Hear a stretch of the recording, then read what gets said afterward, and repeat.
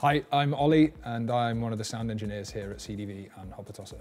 So the model of turntables we use here at the club are the Technics 1200 M5Gs. So we use this model because of the ultra pitch feature. This not only allows you to do the normal plus and minus 8 that normal Technics give you, but it also has plus and minus 16. A lot of DJs are digging tunes that might not have BPMs that are what you could consider danceable, specifically in this club. So for example, a DJ might bring a hip hop tune that has an instrumental on it, but the BPM is at 100 BPM. Alternatively, a DJ might bring a trance record that's at 150 to 160 BPM, which isn't really playable here. So having the ultra pitch allows these DJs to play the tunes at 120 to 130 BPM. The full booth is set up at the start of the weekend, and that'll be done by one of our engineers. They'll set up the mixer, the turntables and the CDJs. Another engineer will come in an hour or so before the event starts and just check everything in the booth is in working order.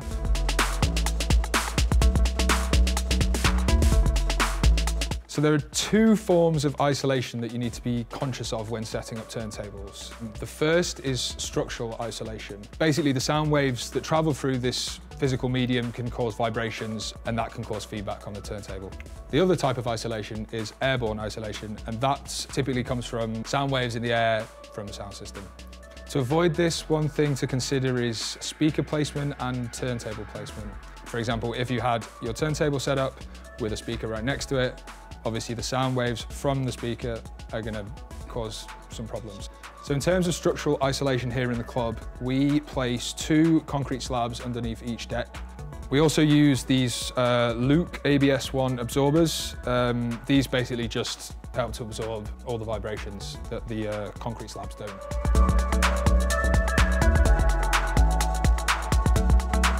Every space is unique, specifically this one being a boat. Obviously that presents unique problems, which we all have to overcome, and we do our best as a team to overcome these problems. The main problem that we've had to overcome and we're still kind of battling with is the needle skipping. We use our own in-house needles. The needles that we eventually landed on were the Autophon Cuberts.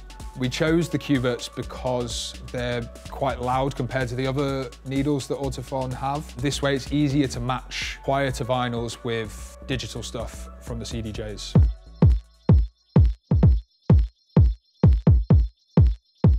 So I'm just going to talk you through how either I or one of the other sound engineers here would set up the decks for each party. So the first thing to do is to make sure that the turntable is positioned correctly on the concrete slab. We like to position them right in the middle of the slab. And the second thing to do is just to make sure that the turntable is properly isolated, as in there's nothing touching it. The next thing to do is to check the turntable is level. If the turntable isn't level, it could cause tracking issues and the sound quality could be worse. The best thing to do that is to just grab a little level. I use this one here from Autophon. It's about 10 quid. Yeah, and just throw that onto the deck. It's level. If it's not level, just check that there's nothing underneath the turntable or on the surface that the turntable is on.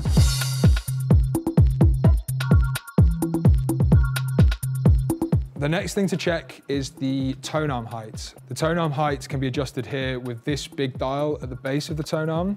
To check the tonearm height, you need to take a record, there's one I prepared earlier, and put the needle onto the record.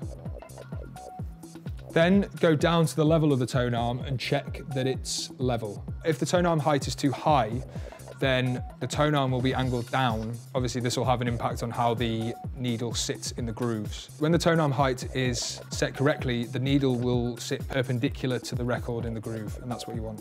If it's not level, rotate the base at the tonearm to the point where it looks level to your eye. And then it's always good to just double check with a ruler by putting the ruler at the base or as close to the base of the tonearm as possible, and then at the point where the cartridge is attached to the tonearm. If you check with a ruler and it's out by, less than a millimeter, don't worry. Vinyl, it comes in different thicknesses. If it's out by, half a millimeter, a quarter of a millimeter, it's fine. Right. Rolling. next thing to do is to balance the tonearm. To balance the tonearm, make sure there's no record on the platter. Turn the counterweight all the way to the back so that the tonearm is floating in the air like that. Then, slowly bring the counterweight forward until the tonearm is balanced in the air. This can be quite tricky and sometimes takes a bit of time. Once you get to the point, it will look like the tonearm is floating.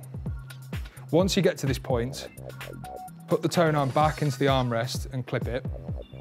Then, holding the back of the counterweight, rotate the dial with the numbers on to the point where 0 and the line on top of the tonearm line up.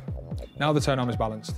Next, you want to add the weight onto the tonearm. This will depend on the specifications of the needle and the cartridge that you're using. For the systems that we're using here, Autofon recommend using a tracking force of 3 grams. So rotate the counterweight anti-clockwise to 3.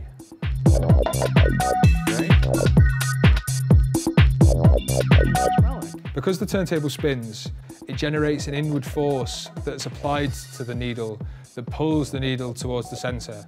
Because of that, the needle doesn't sit properly in the centre of the groove. The anti-skating is there to counteract this. As a rule of thumb, you set the anti-skating to the same value as the counterweight. So I'll set it to 3 here. One good way to test that the anti-skating is working is to take a blank record with no grooves on it, get the turntable spinning and put the needle onto the blank record. If the anti-skating is set correctly, the needle should stay in that position, and it also should stay if you speed the record up manually. If the needle is moving inward, add more anti-skating. If it's moving outward, add less.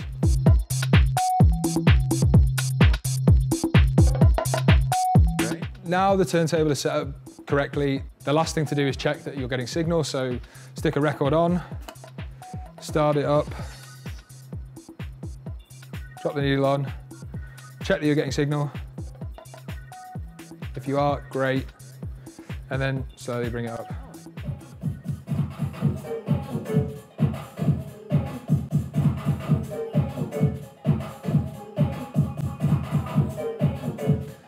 Should we just listen to the whole record? Should we just listen to it all? The last step is to use the same record on both decks, set the gains the same, and just make sure that both decks are producing the same level. Yeah, and then you're good to go.